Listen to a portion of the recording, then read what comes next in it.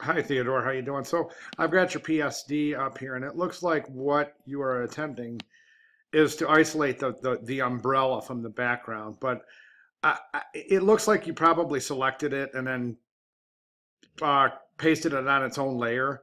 That basically kind of solves the same thing, but it's just a completely uneditable way of doing it. So when you're working with multiple layers and multiple masks, you really need to maintain editability, specifically if you're going to be passing your files off to another designer, as you most definitely will when you begin working in a studio.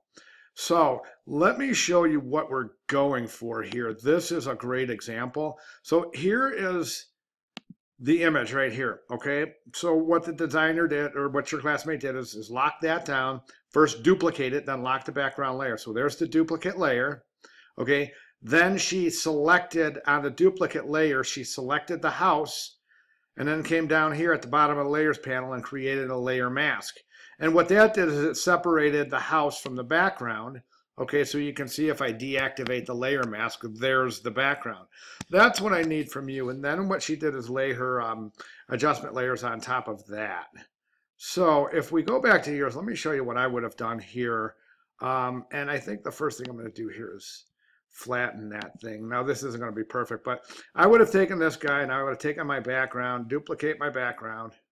Okay, then on that background layer, first thing I would have done is I would have taken a selection tool. I'm just going to grab this one. And then I would have selected the umbrella and the little, and I'm not trying to be perfect here, okay? So please don't think I'm trying to exactly select that umbrella. And then I would have selected that, and I would have come down here in the layers panel, and I would have said add layer mask. Click that button right there.